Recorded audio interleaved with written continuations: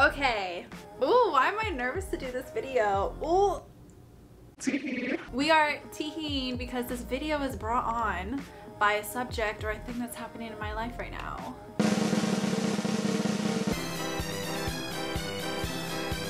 I was at the store, I think I was a week or two at this point, and I saw the cutest not cash register, cashier. I'm not in love with pizza machine. That's fucking weird. No, he was just like, oh, he was so tall. He had like the build that I usually go for. He had like a little tattoo right here. It wasn't really little, it was like that. His name was Noah. I made sure to see that because, girl, I didn't do anything else. I could barely speak. I was so caught off guard. I was like, oh my God. Hello, sir. You are a fine specimen. I should not be here right now. Because guess what? When we have a crush, we self-sabotage. We do everything in our power to make sure it doesn't happen, because if it does happen, we might get hurt. You know? That's where we're at. No, but just thinking about this, and I was talking to my group chat a while ago and telling them stories about like my past with boys, and they were glued to them and I couldn't figure out why. And they were like, well, it's because we always, like, we know you're alone, we know you're sad and single, but we don't really know the history of it. And I'm like, you're right. Future video idea. So that's why I'm here to share with you today. The multiple times I have fumbled my own bag when it comes to boys, or just like funny little anecdotes that I can think of. To be honest, this could be a multi-part series, but these are some of my favorites that I'm going to tell you today. So to give you like a real idea of where this starts, of why my history of dating is so sad and pathetic, we really need to go all the way back. Now, I don't want to get too in detail in this one because I have made a video about it in the past. I'll leave it linked, but to basically catch you up. Basically what happened was, when I was like 6 or 7, there was this guy that I was absolutely in love with. I was obsessed with. I was like, yes, you are the moon, you are the stars, you are the reason that the earth is spinning. Like, it was pretty insane. Everybody around me knew I was absolutely in love with him, and that's so sad. That's so sad, Ashley. Get it together. Anyway, he ended up actually being my first kiss. I know, it's super young. I don't really remember who kissed who, but I just remember it happening and then me being like kind of embarrassed, because I was like, oh my God, like I shouldn't be doing this, right? Like, oh, I'm such a bad girl. I don't remember the timeline, but fast forward in time, and he figures out that my best friend's actually prettier than me, and he sets up this interview between the two of us where he has someone else interview us on questions that he wants to know, and then decides from there who he wants to date. And guess what? It wasn't me. I was so sad because I literally followed this bitch everywhere. We went to snack time. You want to eat a pretzel? Yum. I love that salty ass bitch. We're at recess. You want to play cars? Vroom vroom. I was so ready to be his girl. I was the biggest simp to ever exist. That's where we start. Anyway, so this real first story I have for you guys is kind of multi-layered, to be honest. So I was in the 6th grade, I believe, 5th or 6th grade, and there was this guy who was just super obnoxious, right? Super loud, super annoying. Like, now he would be the type, I'm sure he does this, honest to God, to be at a red light and like rev his engine to be like, yeah, look how big my dick is, and everyone else is like, please shut up. That was him, but like 6th grade version. He would always follow everyone around and just kind of pick on them, so I never really paid attention to it when he did it to me. But I do remember there was this one time in particular, I was with one of my friends, I don't remember her name, let's call her like Natasha or something, even though that might have actually been her name, I don't know. So I'm talking to her, he comes up to her and just starts like belittling her and like picking on her, and I was like, oh no no no, you are not doing that to one of my girlies. So I started sticking up for her, and he turns around to me. Why are you yelling at me? Why are you so mad? Like, before you come talk to me, maybe you should go shave off your mustache. Listen! As an Italian woman, I can't help it, okay? But don't worry, I didn't sit there and take it. I turned around and I was like, at least I can grow one. That shut him up real quick, best believe. Anyway, so fast forward a little bit in time, and there's this one guy who had a crush on me.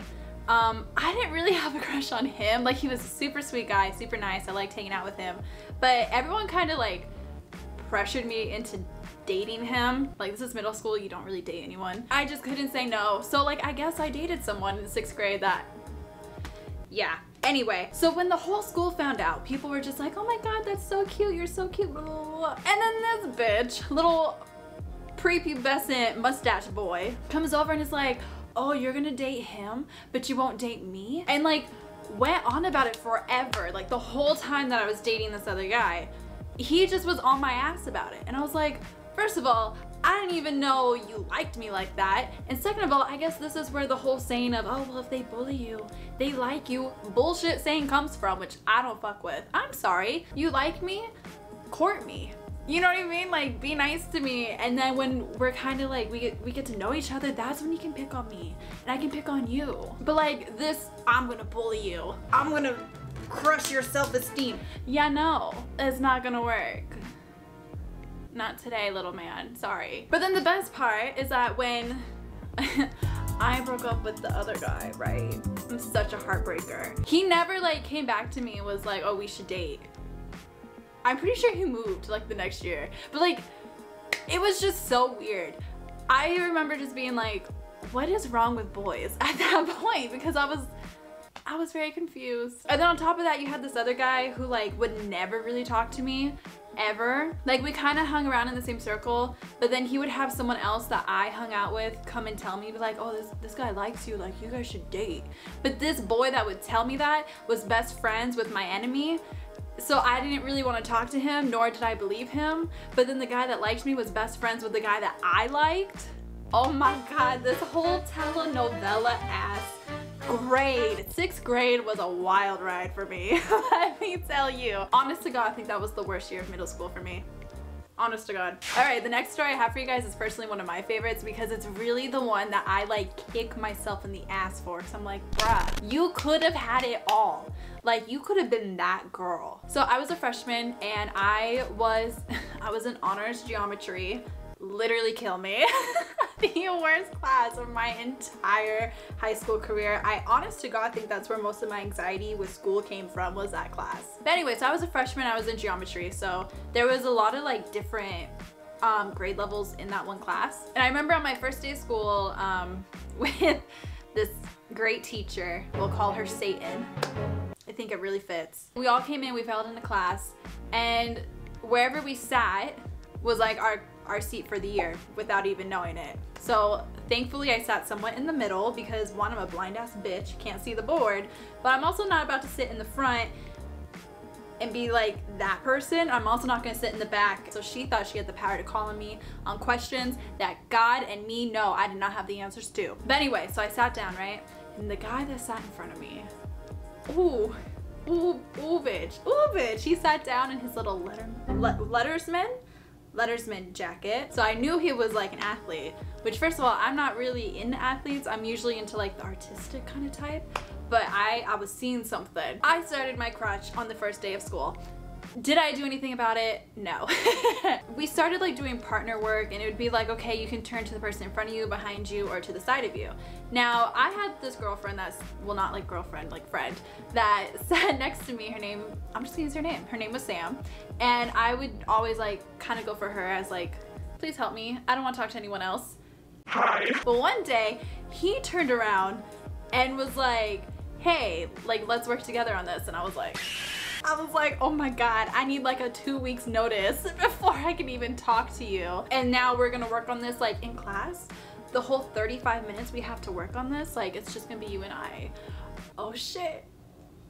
Oh shit. So we take out our little protractors and everything, and I wanted to strangle myself with it. But we're just working on it, and like he starts talking, he's like, so you're a freshman? I'm like, yeah. Remember this, he's a sophomore, so he's a year older than me. Like literally he was my type. So,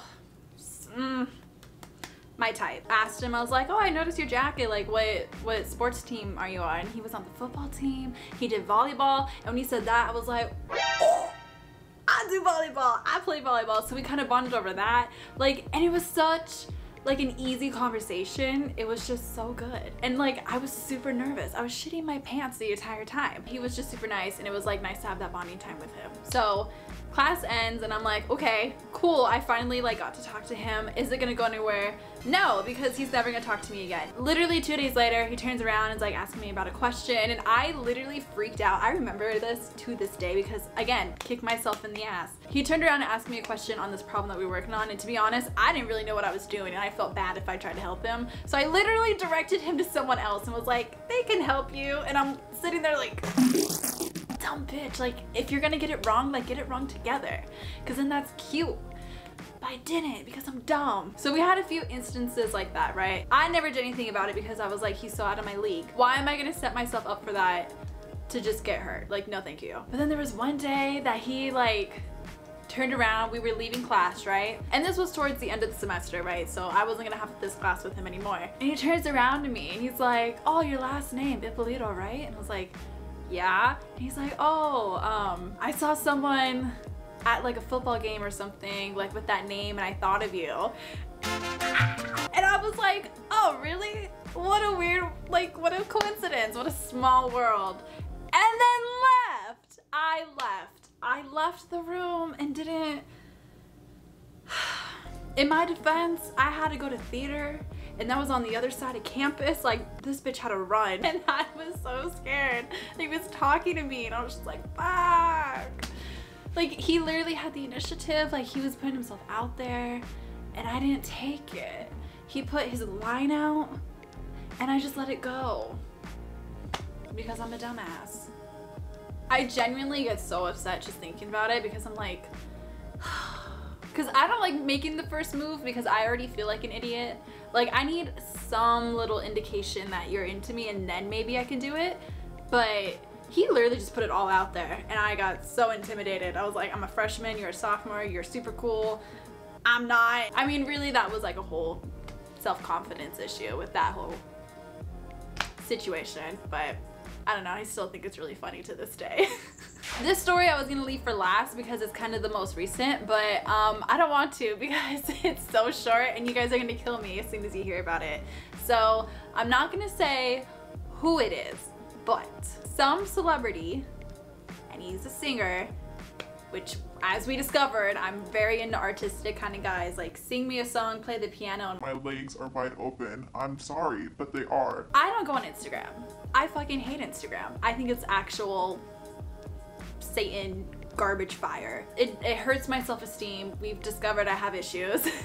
Like, I know people who post on it and like the photos and this oh so perfect lifestyle, it's not real, it's all fabricated. But for some reason in my head, I think it still is, even though I know it's not.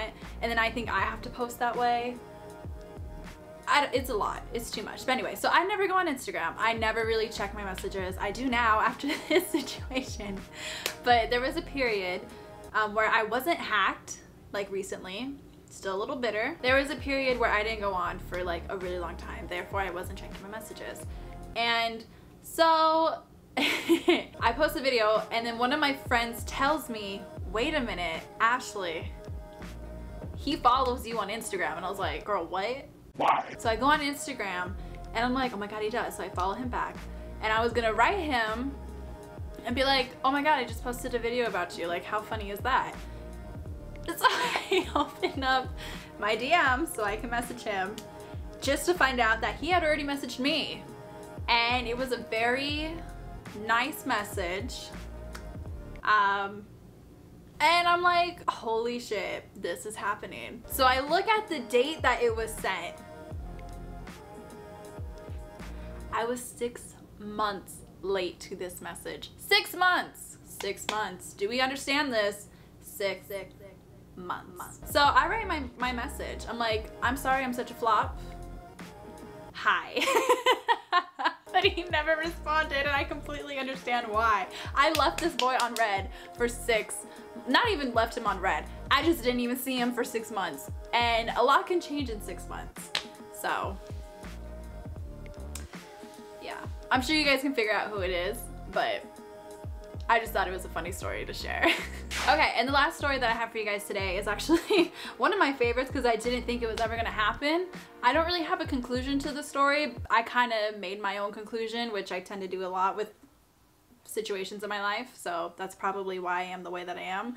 Ooh, we love having therapy hour in the middle of a video. Okay, anyway, so this story happened quite a while ago, but I don't think I've ever fully gone into detail about what happened. So this was happening when I was pretty new still to YouTube. Like, I still had my other job when I was working in retail. I don't even think I had like 50,000 subscribers yet on my music channel, but I started noticing on all of my posts on Instagram and Twitter, there was this guy that kept commenting on them, and I started to notice him, and I was like, okay, I see what you're doing. But again, am I ever going to reach out and do anything about it? Absolutely not. Have we figured this out? I suck. Anyway, it wasn't until I posted something on Twitter, I wanted to say it was about me eating dinner or something. Like, I was tweeting about something I was eating, and he replied, and I saw his response, and it actually made me giggle. I was like, okay, you got humor. Perhaps we'll reply back. Perhaps we'll entertain this little idea real quick. And it just kind of started from there. Like, he told me he was going to school, he was going to college, he wanted to be a teacher, he lived on the East Coast, blah, blah, blah, blah, blah. Like, we kind of were talking, gave him my number, the whole thing, right? I don't really remember how, like, the downfall of it really started, but, like, we were really talking. And there was one point where he was talking about, like, oh, if you ever come to the East Coast, like, I want to see you, da da da da da da. And he made a comment being like, I promise you I'm not a 40-year-old man. Which I laughed at the time, because I was like, haha, I know you're not. But then my radar went on, because I was like, he doesn't send me photos. He has an Instagram, but he's like less active than I am, which is sad. He has like 3 photos. Something looks a little weird here, right? So I keep my eye on it.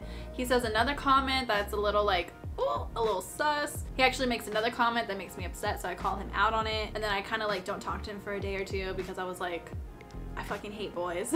But then I'm talking to one of my friends, and I'm telling her about him. Just, you know, catching her up, being like, yeah, this is who I'm talking to. So then she asked, does he have an Instagram? I'm like, yeah, his name is She goes to type it on Instagram, sends me a screenshot, and is like, oh, this is him. And I'm like, the photo's him, but that's not the account that I follow. So then I send her a screenshot of the account I follow that I've been talking to. And she's like, oh sis, you getting catfished. And I was like, sis, I think you're right. So I forgot what I said, but I made some kind of comment about it, being like, ooh, I should probably call Neve and Max. I don't know, I said something, and the next thing I knew, all of his posts on the Instagram that I follow were deleted. Like, there was no post. He had his profile photo still up, but that was it.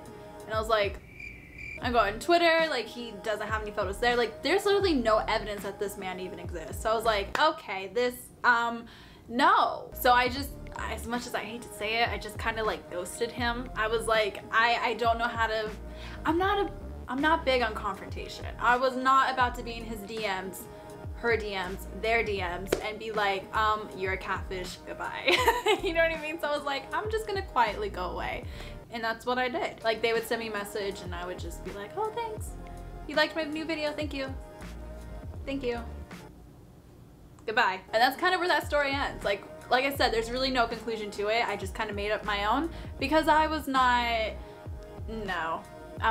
about ready to do that. And it's so sad, because like, I think that was the first time in a while that I'd really been comfortable talking to a guy. Like, I really felt like I could kind of be myself, and I have no idea who I was talking to. So yeah, anyway. All right, anyway, those are some of the stories that I wanted to share with you guys today. I thought this would be really fun. If you enjoyed it, let me know. I actually need to go to the store today. I need to go get some like cat litter and like batteries, you know, the essentials. So maybe I'll see my new boyfriend there. Anyway, if you guys want more story times in the future, let me know. I have so many stories. I have so many things to share that are all embarrassing, but I know that's what you love. So let me know. Anyway, I love you guys. Take care of yourself, and I'll see you in the next one.